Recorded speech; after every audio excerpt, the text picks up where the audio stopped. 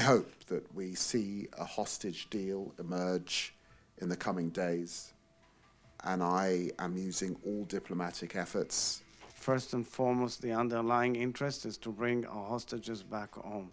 I hope too that we see a ceasefire soon, and we bring an alleviation to the suffering.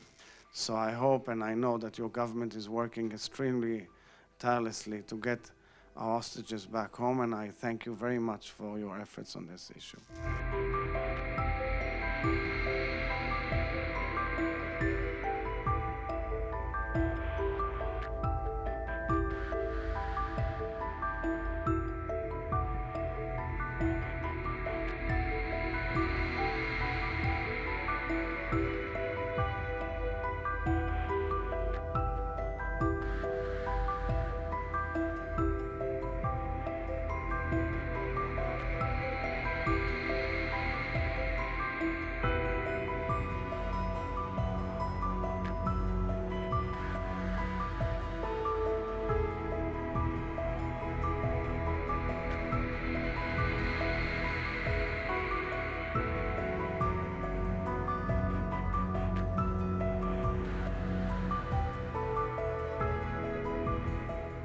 Israel Foreign Secretary Lammy, and I have great appreciation for the fact that one of your first trips, if not the first and foremost, the underlying interest is to bring our hostages back home.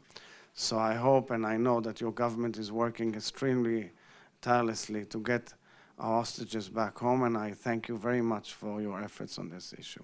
I hope that we see a hostage deal emerge in the coming days, and I am using all diplomatic efforts. Indeed, last week with the G7 nations, and particularly with Tony Blinken, pressing for that hostage deal. And I hope too that we see a ceasefire soon, and we bring an alleviation to the suffering.